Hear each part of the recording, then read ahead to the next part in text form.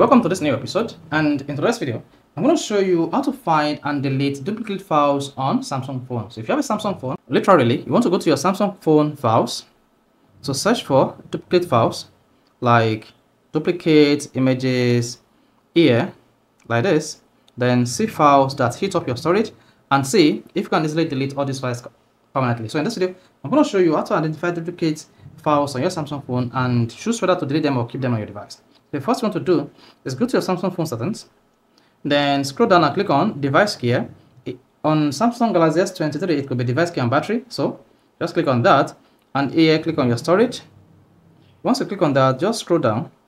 You can see I have an option called duplicate files here, files you have multiple of, and this file is about 33.84 MB. Click on that and you have all the file here. So these are all the files with duplicate content on my Samsung Galaxy A54. Then I just need to select all. Mark you, if you have an external storage, then you have access to external storage here. I'm only using an internal storage on my Samsung device. Then click on select all. Here I'm just going to go ahead now and trash this, delete all the 3 files.